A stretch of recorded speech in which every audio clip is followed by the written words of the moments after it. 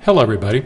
In this video we're going to use Manifold Viewer, a free product, to open a project that somebody else created to do something really magnificent and wonderful. We're going to look at various archaeological sites in France that virtually nobody else knows about.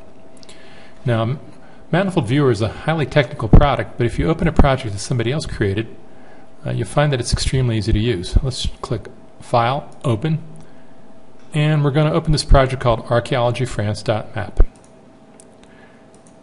Here's a project that was created by somebody who used Radiant Studio, which is the paid version of this software product, to show many different archaeological sites in France. Manifold Viewer is read-only. It's completely free. It's not nagware. There's absolutely no strings attached. It has amazing amounts of capability, and it's generally used by people who are pretty technical people. But if you open a project that somebody else created and pre-formatted for you, you need very few technical skills to be able to do truly wonderful things. In the right-hand side here we have the project pane, and we can double-click open on this thing called a map. A map in Manifold Viewer, as in Radiant Studio, has multiple layers. We have a bunch of layers down here at the bottom, layer tabs. Ones that are in boldface are turned on. For example, this layer called megalith.fr and Bing. If we click off Bing, we see that it eliminates the Bing background map. Layers to the left are above other layers. You can navigate by right-clicking and doing a box. So right-click and drag to draw a box, and Viewer will zoom into that region for you. To turn the layer off, we double-click it. To turn it on, we click it back on. We're looking at a database here that was created by a bunch of French enthusiasts to map virtually all archaeological features of interest in France, all the way from various Neolithic monuments like Dolmen and Menhir that go back to the times of Stonehenge 5,000, 6,000 years ago, to Roman amphitheaters and many other interesting things. If we click open the table here in the project pane, double click it to open, we can open the table and see what's in this incredibly large database of all sorts of interesting things. Control Enter, go to the end of the table. And what we've done is we've formatted this so that objects here are colored and sized, the icons, by their ranking. The ranking goes from 0 to 5, with items that are stuff like item number 5, very big and interesting objects, and items that are 0 are kind of routine. They might just be a pile of rocks. They might just be an interesting location. And in the drawing here, the larger dots are more interesting things. We can see what a particular dot is. Let's zoom in to some of the larger ones here. For example, right here there's some cool, interesting things. We can alt-click. Well, first we click on the layer to make it active. We alt-click on the object, and that tells us what this is. This is a dolmen. If you're curious what a dolmen is, let's use File Open to open a JPEG that's here. No, we use a import to import. Well, here's a big dolmen.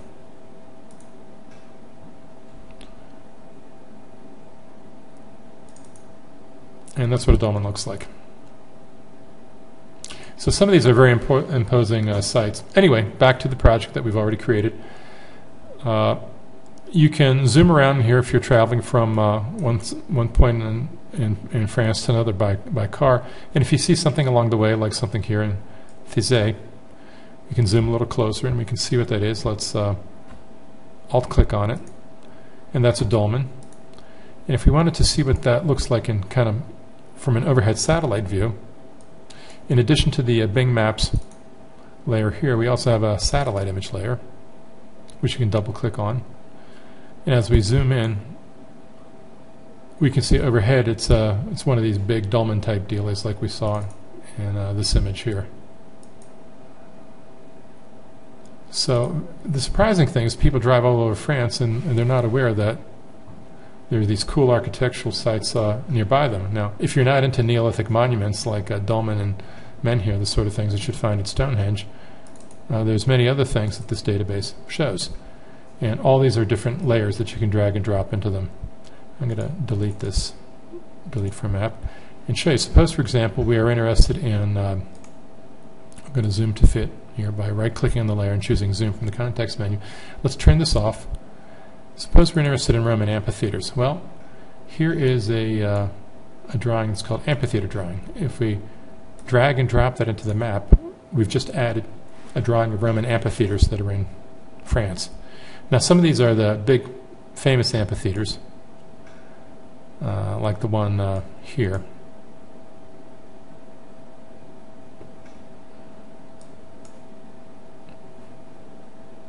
Where I'll bet if we turn on the satellite image and we turn off this, we'll see that it is indeed a large and functioning Roman amphitheater. So all those are in this database as well. But what's interesting about this, if right-click on that and choose Zoom to fit to that drawing, and I'll turn Bing back on, is it turns out there's surprisingly many amphitheaters that are not that far away. So for example, let's say we're here in the valley of the Loire near Saumur, and we see this dot. We can I'll click on the layer to make it active, and then I'll alt-click on that, and I'll see, it's something having to do with an amphitheater. Let's get a little closer.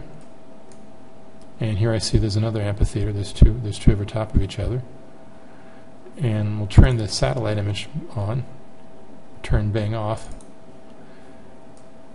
and we'll see that right here near Saumur, there's the remnants of a Roman amphitheater.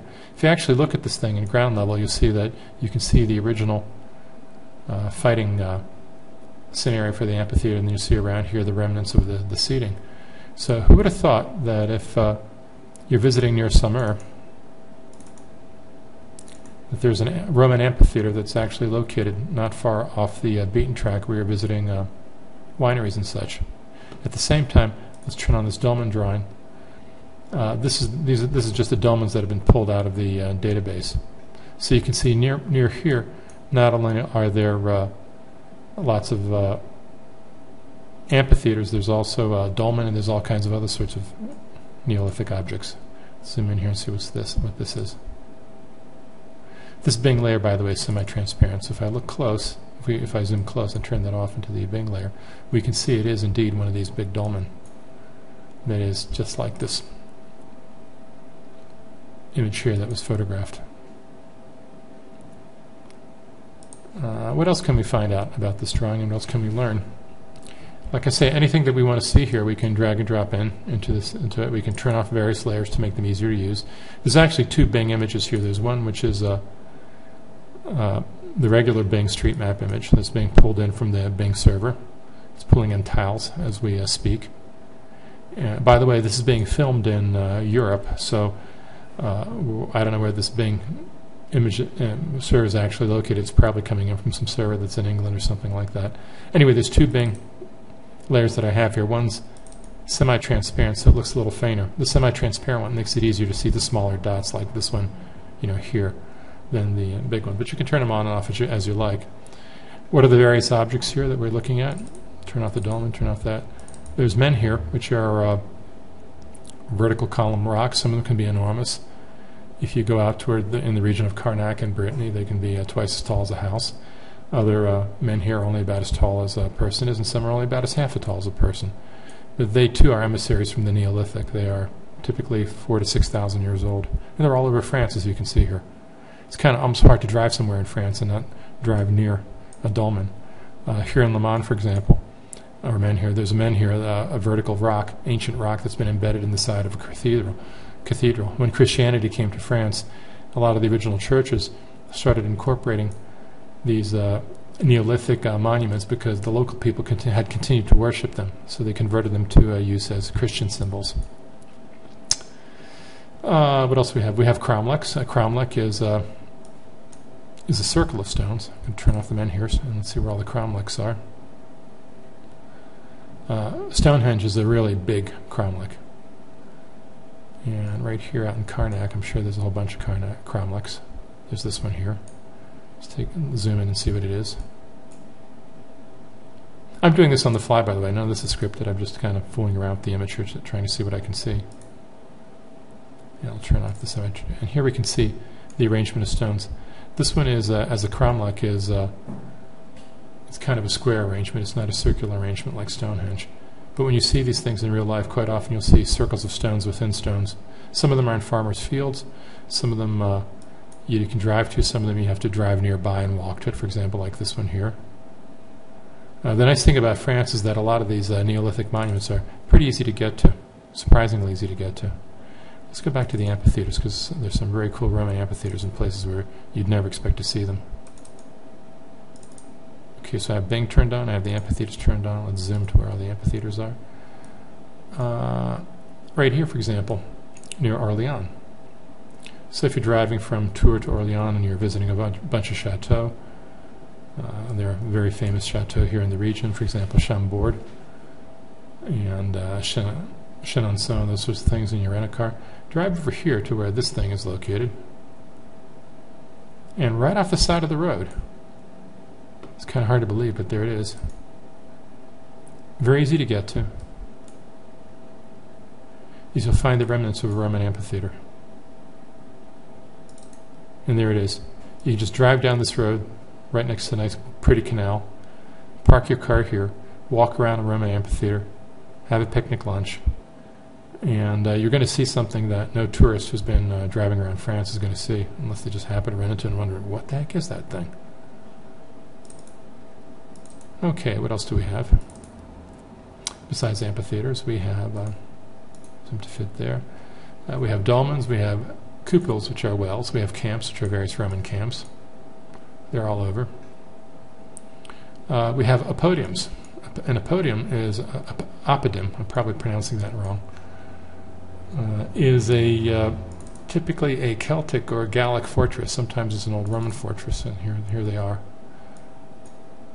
And the ones I'm most familiar with are the ones that are around Tours and Blois and those sorts of places, because those are very near to where the wine trails are, and that's of course where all the tourists want to go. Let's see if we can see what this Papadum is. I'm going to click on it first, to alt-click to see what it says. Okay. Take a closer look. Turn on the satellite. You know, not a whole lot to see there. So whatever's left of this particular fortress, I don't know why it's a 5. I suppose because right around here you can probably see ramparts of it, or leftover, from ground level, leftover ramparts. But there you go. That's part of the excitement of discovering new things like this in your travels. Now, where did all this data come from, and how do we find all this data? This particular database, which we see in, we turn on the whole thing in the megalith, that's absolutely all the objects, was downloaded from a site called Megalith, that's megalithe.fr. It's a French website. And it was downloaded as a geocoded table, which we then imported using Radian. And using various techniques in Radian, we split it out to all these different layers, and then we colored them in various ways. We can change the colors here if we want. And then we save the project, and once we save the project as a Radian map, anybody who has Manifold Viewer can look at it. Oh, this is cool. Let's look at temples. Let's drag and drop that into the map. Let's turn on Bing. So there's cool temples here in Lyon, and there's cool temples elsewhere. This temple here, which is a tiny little dot, which is near Vendôme. Actually, some of these dots are so tiny you have to... They're barely visible if you don't turn off the Bing layer. Some of these are just remnants of tables. Let's see what else we want to do. Theaters. Theaters are cool. Let's see what the theaters are. So there's a big theater in Lyon, obviously. I bet that one we can see in the satellite view.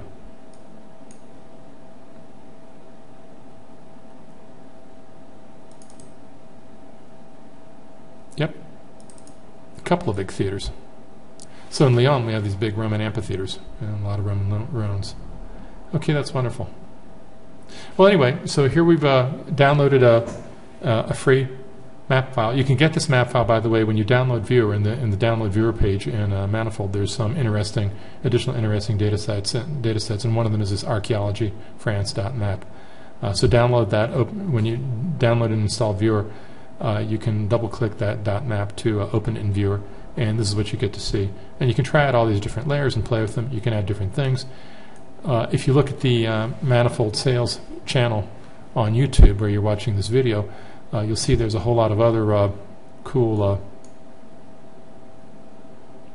data sets and videos. Those are kind of for more advanced users, so let's not play that up too much. But there's many more things you can do here. For example, let's turn on the Dolmen, and I'll turn on Bing, and I'll turn off the theaters, turn off the temples, and here we're going to zoom into near somewhere, which is always fun. And we're going to look at, in Bing Maps, the satellite image. If you're into things like Middle Ages and Renaissance times, here's the Great Fortress at Saumur, which is always cool to see.